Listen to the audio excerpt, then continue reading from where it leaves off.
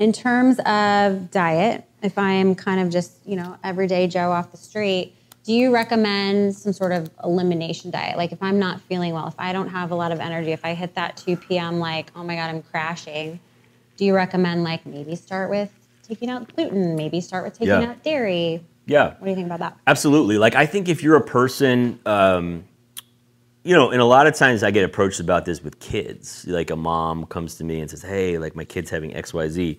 So for example, if your kid's having like behavioral issues, learning issues, if anybody's having skin issues, joint pain, fatigue, autoimmune symptoms are crazy. There's a huge list, right? Yeah. So like there's so many different things that could be autoimmune and I've had a ton of autoimmune symptoms, no disease. Like again, doctors, oh, you're fine, you don't have disease. Well, shit, I'm not fine. I feel like hell. Right. Like I'm not fine. Yeah. So that's one of those things where, again, the traditional doctor might not help you. So yes, an elimination diet is a great place to start. And so that doesn't cost any money. It just takes some time. Yeah. And so what I would do is and if it's like a really sick person, you could get as strict as literally going on like a straight meat, like grass-fed beef. Like all you have is grass-fed beef for like 3 to 5 days. You could try to have some variations. And then you start to bring in like different types of meat or fish, or you start to bring in vegetables. Right.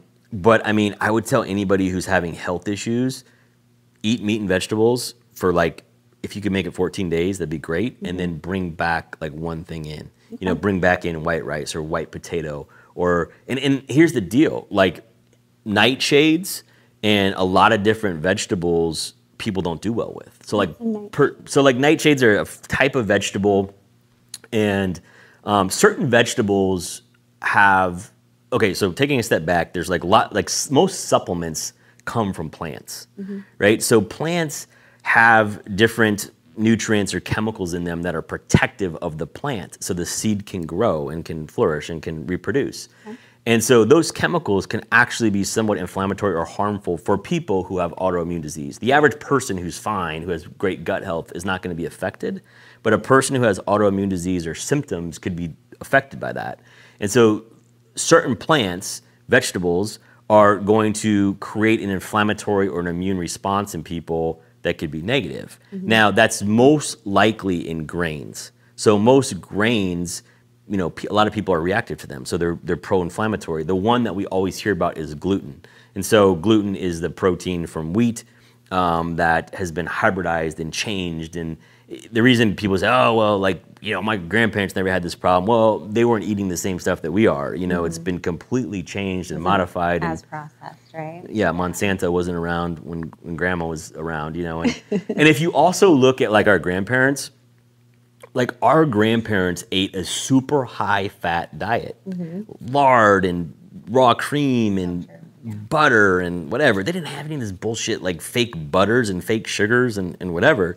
Like they ate like meat and potatoes, and they put a bunch of butter on stuff, and that was normal, and like heavy cream, and it was real food. It was real food. Yeah, it was real food. Like it might have been higher fat, but it was real food. And so like that's one of the biggest things that I don't like, is that like fat is villainized. Like fat's not the problem. Like if it's coming from properly raised animal sources or more natural sources, like if you're getting man-made seed oils, which is like canola oil, cottonseed oil, things like that, that are like highly processed man-made fat oil, that's bad. Those are pro-inflammatory. But like if you have like raw dairy, cream or grass-fed beef or wild-caught fish, the fats in those things, that's not the problem. And it's overly villainized because people just group fat as like one big bad thing. Yeah. There's good fats, right? Absolutely. People talk about, avocados and like you said, salmon, fish, omega-3 fatty acids, all that kind of stuff. So yeah, I think what's interesting to me is when I go to the grocery store, I get like very conflicted because fat has been, like you said, villainized. And so then you see these processed foods that say like lower fat, less fat, and you're kind of tempted to grab for those. But generally then what you're trading out is the chemicals, right? Yeah. The process. So it's kind of like, okay, I choose the fat or the cancer potentially, or the inflammatory. So it's a hard thing, I think, for most people to know what to buy. I've always kind of heard stay to the outside of the grocery store, right? Because that's where your real foods are. So yeah, absolutely. yeah. So what do you recommend in terms of going to the store? I want to start, if I'm starting with food, right? If I'm starting with diet. Right. What do you kind of tell people to start with? I mean, if they're switching from a high fat, like high bad fat diet to a good fat diet. So the biggest thing that I talk about, and I've talked about this many times, in like, if you are eating a standard American diet and you do anything, you're probably going to get improvement, right? So if you do a keto diet, a paleo diet, a vegetarian, a vegan, a pescatarian, like you name it. Like if you do any diet, even count macros, like if you just move the needle from standard American diet towards anything, you're going to make progress, right? You're going to feel better. You're going to get results. So the thing is like we have these people that make a little bit of improvement and they think that, oh my God, like my diet's the only way, like it has to be this way. And like, you know, I'm probably guilty of that 10 years ago, like thinking that like, you know, I was a big fan of a paleo type diet, which is a real food diet, meat and vegetables. I still am a fan of that. Now, do I realize that like there's other things that can work for people? Absolutely. But my advice to people is, you know, one of my mentors and friends, Sean Croxton, trademarked the term JERF. Just eat real food, you know, and it like sounds simple, but it's like, yo, just eat real food, like meat and vegetables, nuts and seeds, properly raised animal proteins, you know, like just eat real food. And there's tons of variations and fun things you can do with that, but it's a little bit more work than buying the packaged food. So here's the thing, like I always start people off. I think one of the biggest misconceptions that people get is, and there's so many really smart people online and there's tons of people like in the fitness world who are obsessed with calorie counting and macros, okay? And that absolutely works and has a place. So I'm not saying that that doesn't work or like that shouldn't be a part of it, but for the person who's like the standard American diet just moving in the right direction, like that's kind of overwhelming to weigh and measure all your food, okay? So like if you're a competitive athlete or you're pretty far advanced, I think that's a good model for the person who likes that. Most people will never be able to stick with weighing and measuring food for any length of time. So what I tell a new client who used to come on and work with me, I would say, hey, look, well, let's do this. I'm going to give you some parameters, and you can eat whatever you want, as much as you want, but you just have to eat real food. So for the next 3 days, you know, you're going to send me a picture of everything you eat. You can eat as much as you want, as late as you want, as early as you want. You can do anything, but you can only eat meat and vegetables, nuts and seeds, some fruit, little starch, no sugar, no processed foods. Let me know how it goes. And they're like, shit, okay, I can do that. You know, because you don't have to count anything, you don't have to measure anything. Eat as much as you want. I don't give a shit if you have 2 steaks, like every meal. Like you won't, but like you could if you want, right? So I always tell people, we're going to do that for 3 days. You're going to check in with me, and then if it goes well, we're going to extend it for the first 7, and then we're going to have another phone call, and we're going to check in. 99.9% of people who do that feel better. And they're like, dang, it was pretty easy. Like I had to prepare food, I had to plan ahead, but it was pretty easy. And I say, okay, here's the deal. Now on week 2, what we're gonna do is we're still not gonna count any calories, we're still not gonna count macros, but I wanna just tighten things up a little. You know, like it looks like you were kind of going crazy on the fruit, or you had way too many sweet potatoes or whatever. So I wanna get a little bit more aware of a balanced meal. Okay, so like I want you to have a properly raised animal protein with some vegetables and maybe like a small amount of a starch, like a yams or sweet potatoes or squash or something like that, like if it's a dinner.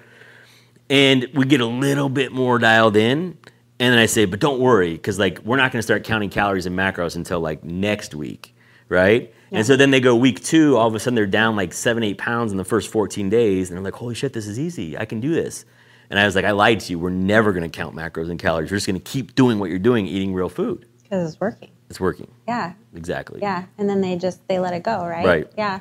I think, that's the most important thing is if you're somebody that initially wants to lose a lot of weight, right? There are literally changing anything that you're currently doing is going to impact that. Right. But if you want to keep it off, you have to be able to sustain it. So you have to come up with something realistic to allow yourself to continue to do that. Because a lot of people fall back into the old things because they're like, this is so stressful. I'm counting calories, I'm counting macros, I'm putting it in an app every single day. It's a lot of work for somebody that just can't sustain that. For a professional, absolutely. But there's some weirdos that love data that like they kind of like that and it helps them, and that's cool. Like if that's your thing, do it, and honestly, like if you do it, you probably will get pretty dialed in and know what works for you. And actually I found that like in general, like from my client base, like a lot of times women do a little better with more carbs than men, you know, like 40 and over, like a lot of men do really well on a higher fat, higher protein diet, and they're just super carb sensitive. You know, I'm talking about people who like really need to lose weight, like, you know, maybe not the average person, but you know, somebody who's pretty healthy, who's pretty fit, they can bring in some carbs, you know, like carbs aren't the end all be all. I mean, carbs are not also, like fat has been demonized as like, oh, fat's horrible. Like that's not true. But it's also not true that like you can't touch carbs. But like people don't understand that like when they think of carbs, they think of pizza and pasta and sugar and crap. No, like I'm talking about like white potato, white rice, like sweet potato, squash, you know, like complex good carb. Yeah, exactly. Real good carbs.